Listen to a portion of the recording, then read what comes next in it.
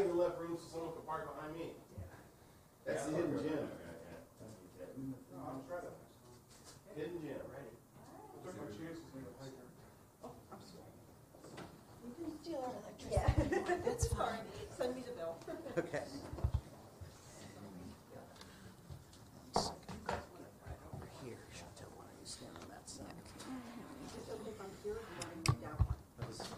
Oh! Sorry.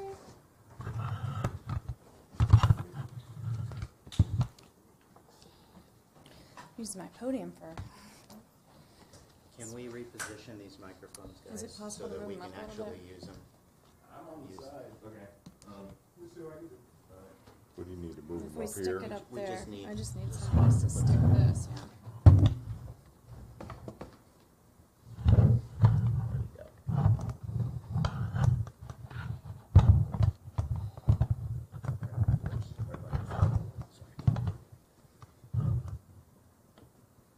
There you go. Thank you. All right. Thanks, guys.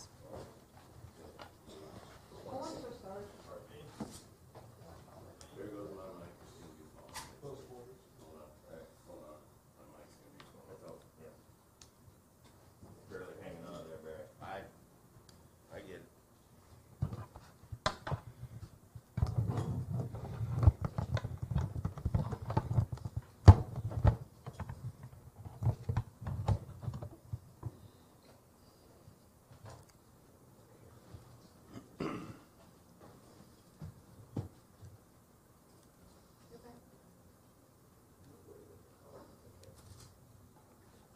right, you ready?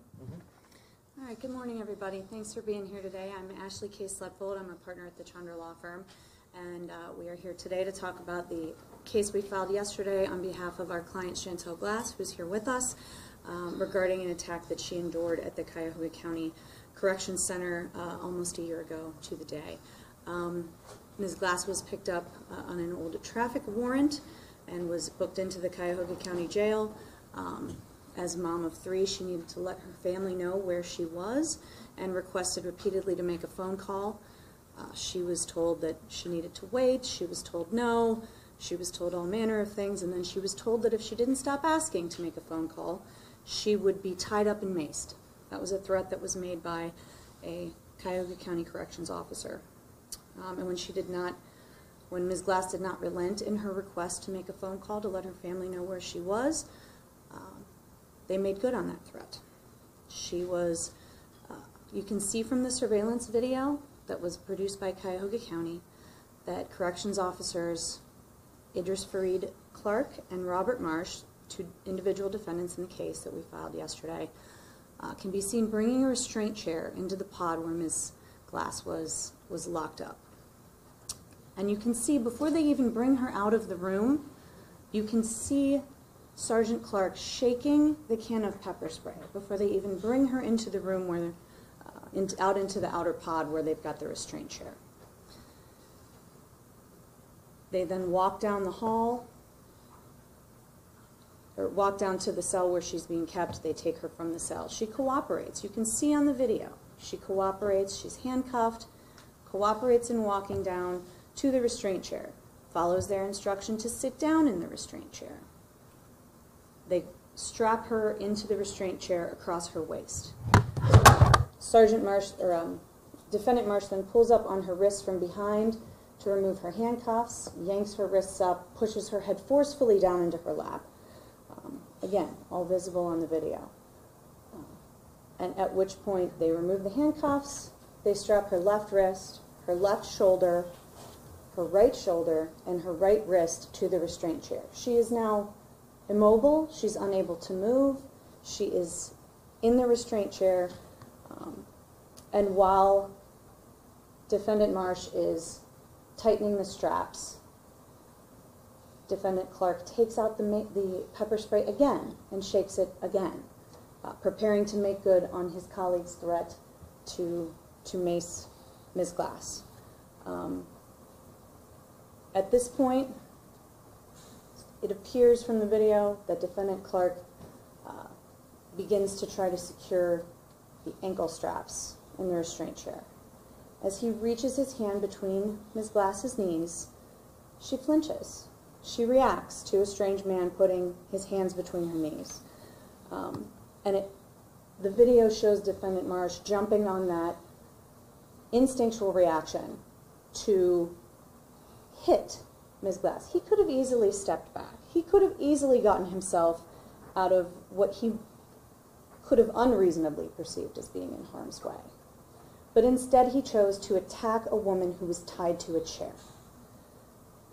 Sergeant Clark, not to be outdone, finally gets to use the pepper spray. He's repeatedly shaken, despite Ms. Glass being compliant throughout the entirety of the events thus far. Defendant Clark empties a can of pepper spray in Ms. Glass's face. And these two were not the only corrections officers in the room at the time. As you can see from the video, there were multiple others. And what strikes us from that video footage is that none of them seem alarmed by what's happening. It does not seem out of the ordinary to them. It seems as though they are used to this sort of ritual, that this is part of what they see every day. This kind of torture is something that is entirely unremarkable in their work at the Cuyahoga County Jail. Now, what was released, video of Ms. Glass's attack was released to Cleveland.com some months ago, maybe early last month. We had requested this video from Cuyahoga County several months earlier. It was not produced to us. When the first video was released, showing the surveillance video, the stationary surveillance video from behind that has no sound, we filed an action with the Ohio Supreme Court to seek the release of the records to us in mandamus.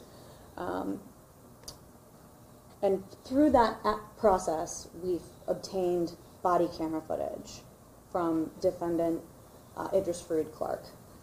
The body camera footage is only after the attack. So Clark chose to have his body camera off during the initial attack on Ms. Clark. He turned it on for whatever reason after the attack concludes, and it shows the deliberate indifference of his colleagues, the callousness, the lack of attention to her pain and suffering.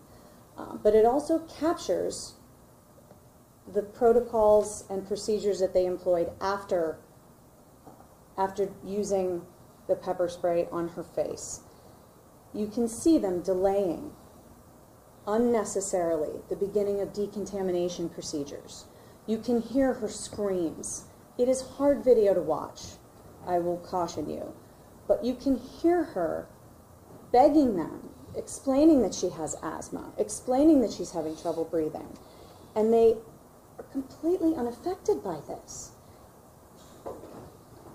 After delaying decontamination, they ineffectively decontaminate her. You can see from the videos that Defendant Clark spent more time pepper spraying Ms. Glass than he spent rinsing the pepper spray from her face. You can see Defendant Clark wheeling Ms. Glass around in the chair, tilted backwards, her soaking white dress hiked up to her hips.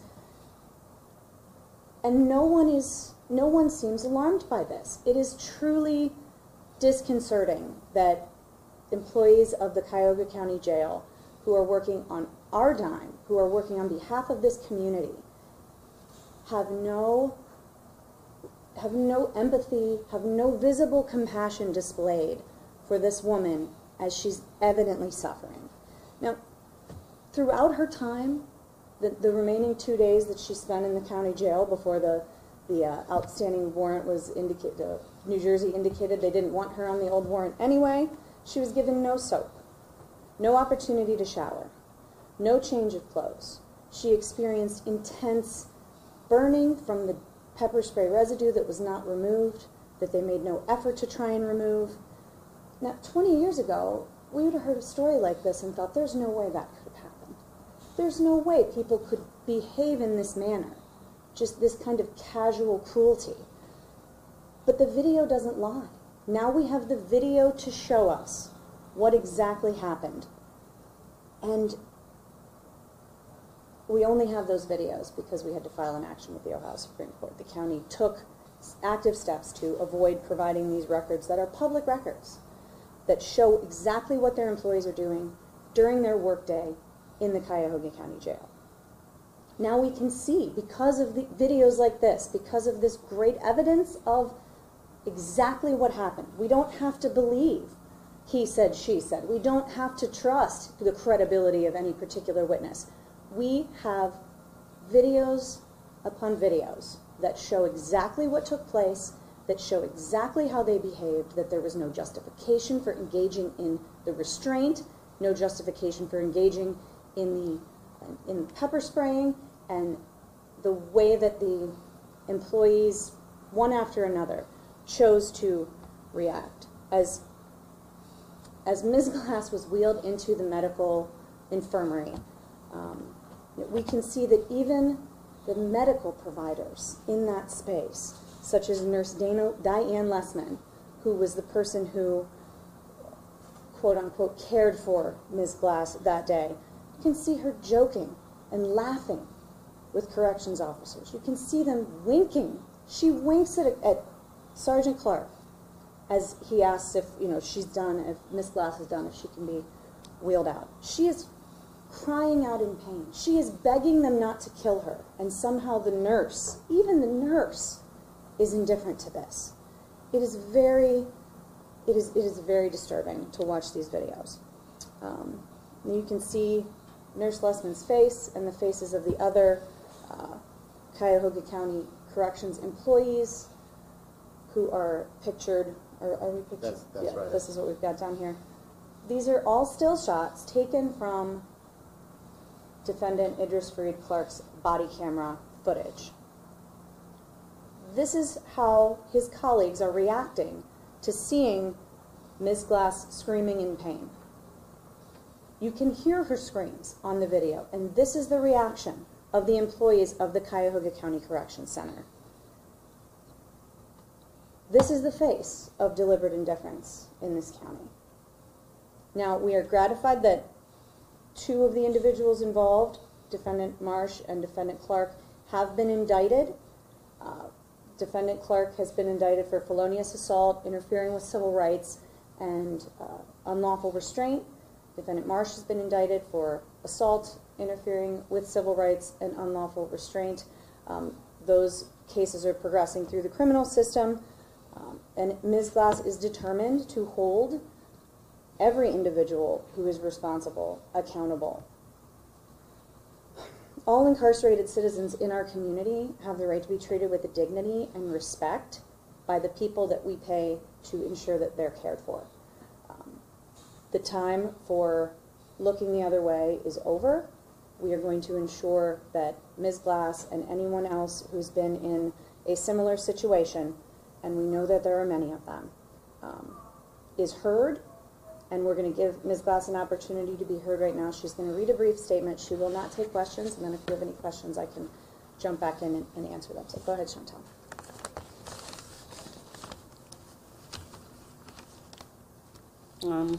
I really don't know where to start at. I just thank God, and I'm happy that I'm able to stand in front of you guys and tell my story. To stand up for everyone who's been abused by the Cuyahoga County correctional officers. All I want is justice and peace. But I do think about July 16, 2018 every day. Like, what if I would have stopped breathing in that restraint chair? Why did they do this to me? I sat in that chair that day and prayed over and over again that I wouldn't die. I have 3 beautiful children to live for. And I just thank God that I'm alive and able to seek justice against these correctional officers.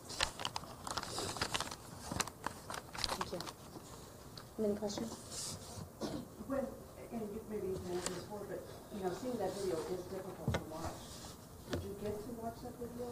And how difficult was it for her? I think all of us, anyone who watches the video, and I encourage anyone to watch it through from start to finish. So what you'll see, we've got copies of the full body cam video for you to take with you. And unlike the still surveillance shots, that are soundless, you can hear it, and it's even hard for me to think back. I mean, and I didn't live it at the time, so we can only imagine, the kind of screams that you hear. There are very few things in life that lead to those kinds of screams, and the way that the corrections officers didn't even react to the way that the evident pain that she was in, that did not seem to trigger any sort of compassionate reaction from the people milling about, people peeking into the closet where they took her to squirt her with a hose. I mean, you can see all of this in the body cam because it's Defendant Clark who is haphazardly administering the hose to decontaminate Ms. Glass. You can see them take her into a mop closet.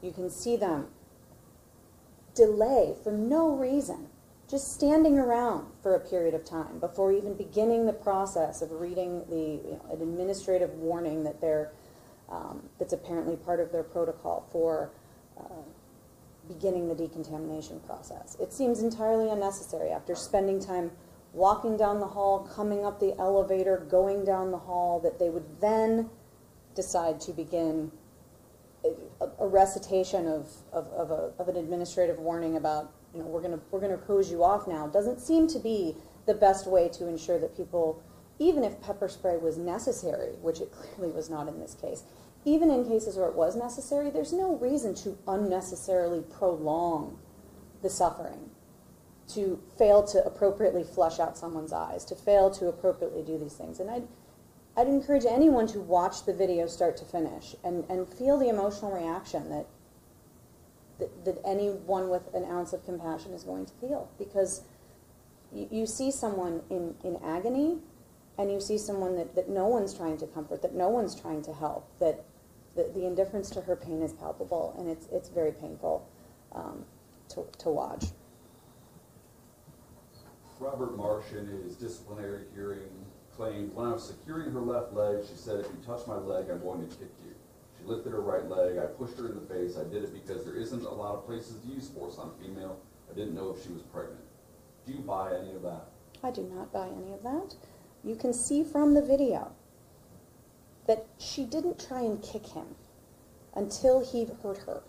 I mean, the reaction, the minor movement that Ms. Glass engaged in when a male stranger put his hand between her knees is not unreasonable for a woman to react in an instinctual, mild flinch to that kind of physical contact. I think they're trying to make excuses for conduct that they've gotten caught engaging in, that apparently for the first time they're being held accountable for. You can see from the video that this is not something that this was new to this group of people.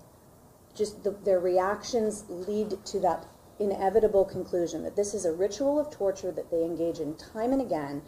I expect that they'll make any number of justifications to try and make it okay that they did this, but the video does not lie. The way that these people behaved is unacceptable. The video does not lie. Why is Ms. Glass not answering any questions? This has been an extremely difficult process for our client, and to be in a position that most folks are not typically engaged in responding to the media. We want to ensure that this doesn't overly traumatize her beyond what's already taken place. So we want to make sure that we are, she'll do her speaking in court. She is going to be a witness in the criminal process if there is that sort of, if it goes to a trial in the criminal matter, and so she'll do her speaking in court. The civil complaint outlines other instances, some that have been indicted, some that haven't, at least to date. Do you believe this backs up your claims that this was an atmosphere and this was just the way they did business inside the jail? Some of the instances of other abuses of incarcerated citizens in the Cuyahoga County Jail that we detail in our complaint, and it's only some of them, it demonstrates the type of callous indifference that you can see in the video, both the surveillance video, the silent surveillance video, and the body camera video. And it's consistent.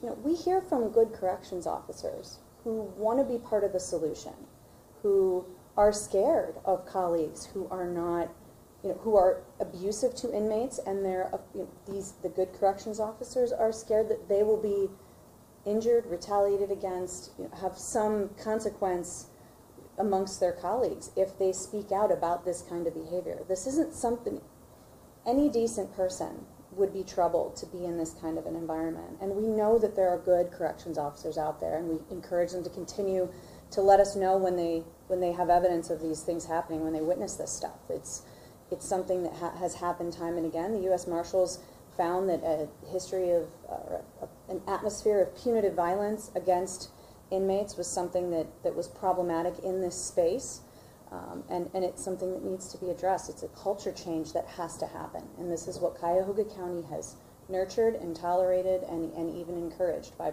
folks in positions of authority failing to take steps when these instances come to light. What, if anything, have you guys been able to learn about Officer Rob Marsh's disciplinary history in similar instances? I understand that some folks have received public records from Cuyahoga County regarding Officer Marsh, regarding Sergeant Clark.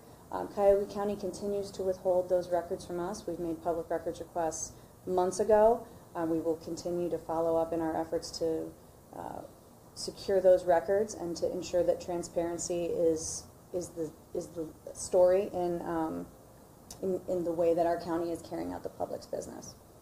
To be clear, she was held a total of 3 days and was never charged. She was held for 48 hours. Okay. She was brought in on the 16th of July. She was released on the 18th. She was never charged. The old warrant from New Jersey was not something that New Jersey, it's many years old. It wasn't something that New Jersey had any interest in pursuing.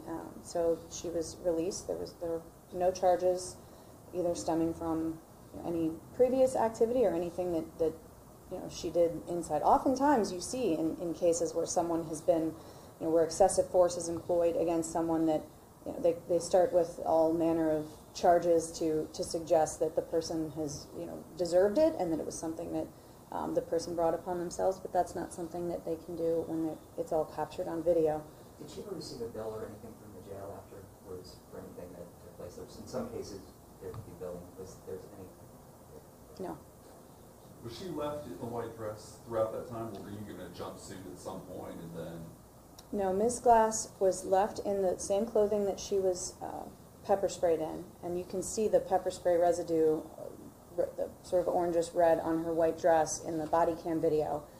She was left in that dress through the time that she was released. She was denied, despite her repeated requests, she was denied the opportunity to shower or change clothes. She was left in those burning, soiled clothes throughout the stay. Was she ever able to make a phone call at any time after this? I believe that was it the second day? It was the second day that she was finally permitted to make a phone call. And she had 3 children She has 3 children. that were worried about where she was. Yeah, little kids without their mom is not something that's an easy thing to do. So you want to let the kids know, you want to let dad know where mom is. That's something that I think everyone can understand. I'm a Phoenix Express from WCPN, and I'm sorry I'm late, so I'm going to ask a couple of questions to Sure. catch up. How did why did they run her in the first place? How did the news about the warrant come up in the first place? So Ms. Glass's sister was having, it was a bit of a family crisis. They were at her mother's house. Her sister had engaged in some self-harm, and police were called. And it seems that police ran, a warrant check on everybody who was present for this family crisis. Is that usual or unusual to do? I think you might have to ask Cleveland Police that. When questioned as part of his disciplinary hearing, Officer Marsh, have you ever done something like this before? He replied, no. The disciplinary records show that's not the case. Do you believe that illustrates problems with his answers to other questions as well? In his recollection of what happened that evening? I am pleased to have a video that shows exactly what happened that evening so that we can, we don't have to rely on Officer Marsh's word.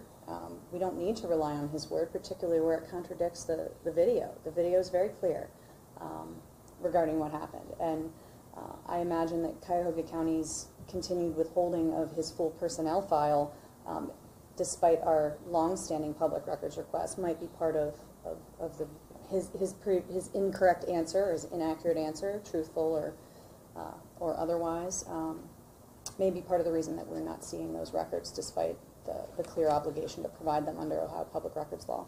How long have you requested? Since April, we've been waiting. You said the body cam cut in and out. Was that the body cam worn by one of the gentlemen who was indicted? The body camera footage is from defendant Idris Fareed Clark, who is the one who employed the pepper spray.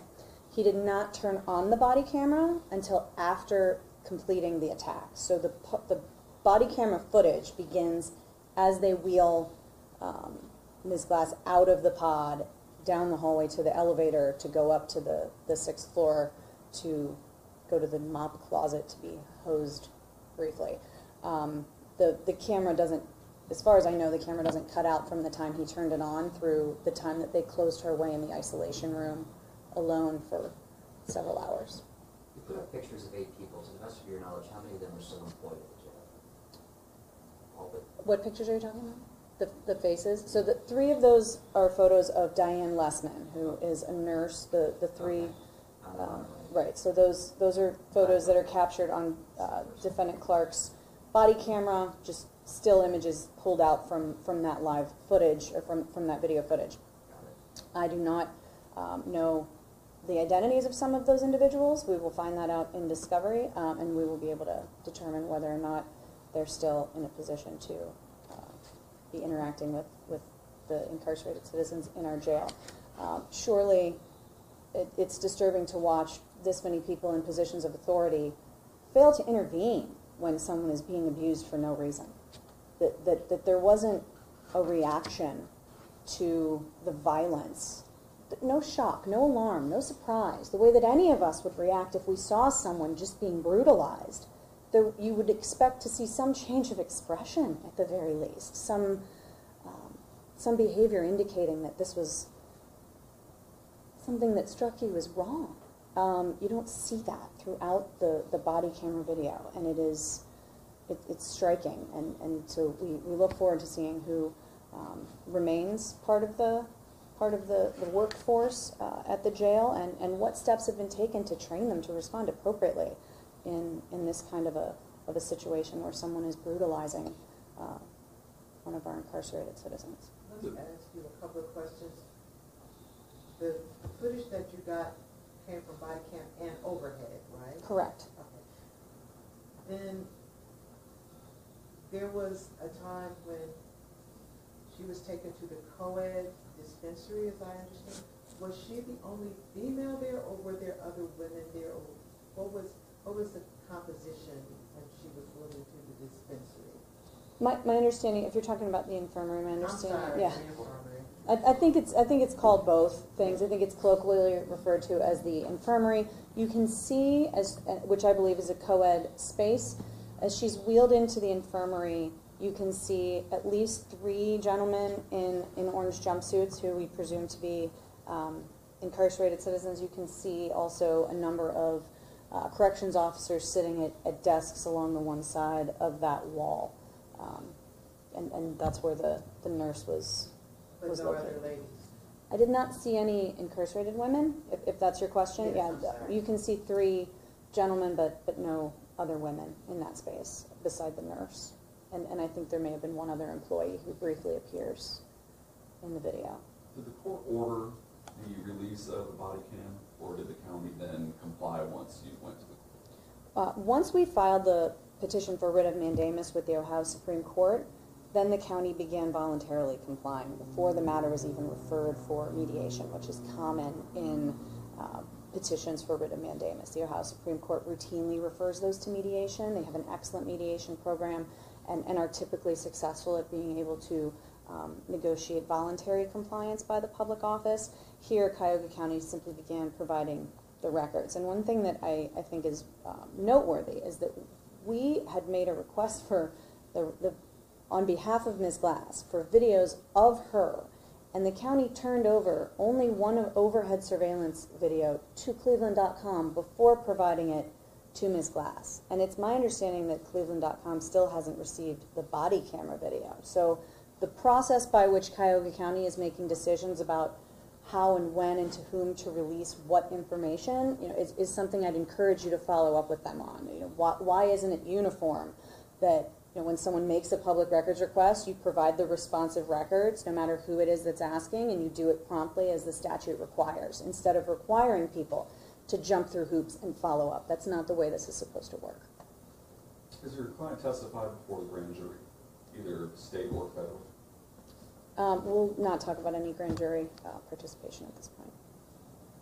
You talked about the atmosphere within the jail. How high up do you think responsibility for the creation of that atmosphere goes? I think that's something that we look forward to exploring in discovery. At this point, given the, I can point to things in the community, seeing the way that County Executive Armin Budish secured the retaliatory firing of Nursing Director Gary Brack at the county jail when he publicly advocated at a council meeting for better care of the inmates under his care. Within days, he was out. And that is something that suggests to me that this is not a low-level employee kind of problem, that this is an atmosphere that potentially runs all the way up to our highest elected officials, and those are the folks that we expect to be taking steps to make sure that this doesn't happen. If this is not what they want, if our elected officials don't want people being abused in the jail, they have the power to take steps to deal with that and to make sure that it doesn't happen.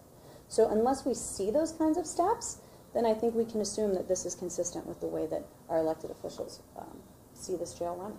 Have you been frustrated by the pace of change across the street in the jail? Well, as someone who spends her life bending the arc of the moral universe toward justice, I can tell you that I'm always frustrated with the glacial pace of change. But as more and more people are willing to come forward, both people who are victims of this behavior and people who are witnesses to it, the good corrections officers I was talking about, as well as prosecuting attorneys being willing to hold these corrections officers accountable. This is something that we didn't see a number of years ago, where this kind of behavior wouldn't be something that you'd see the corrections officers charged. We see that now, so I do see some hope, and we see our efforts on the civil side as being coextensive with the change that can be brought about by employing the criminal process to make sure that people are being held accountable. Do you feel that Ms. Glass putting a face to this is going to lead to an onslaught of people doing exactly what she did from more forward? I hope that everyone who has been a victim of brutal and needless violence, whether in the Cuyahoga County Jail or elsewhere, feels empowered to tell their story and reach out to see that if justice can be done and how that can be brought about. We're better than this as a people, as a community. Cuyahoga County deserves better than people being brutalized when they're supposed to be under the care of our county government. Right. So no further questions. Thanks, everybody. We appreciate your time. We do have copies of the body camera video that we can distribute to you on disc. If you've got any further questions, let us know. Did you want to say something again further? Absolutely.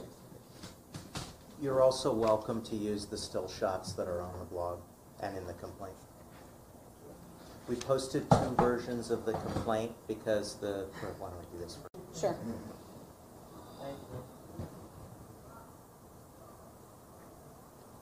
Thank you. Sure. So I was just going to say, the issue is that the clerk's office, when whatever manual scanning system they use, we had uploaded the complaint with the color stills that were completely legible, but by the time they put it on the website of the docket, it turns into some sort of strange black and white, I don't know, almost like cartoons or something.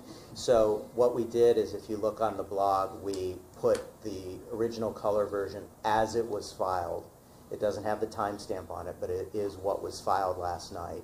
And then you have the version from the clerk also available to you through the blog post, so you can use either one, but the usable stills are going to be in the PDF. And after talking with the clerk's office, we are gonna file a color copy manually, so Yeah. that there is a copy in the court record of Yeah. what we actually filed that includes the vivid color images. And we're gonna do that like right away, so if you guys wanna get a file stamped color version by the end of the day, you should be able to do that. Sure, Ashley K. Slepple, A-S-H-L-I-E, case of briefcase, S-L-E-T as in Tom, V as in Victor, O-L-E.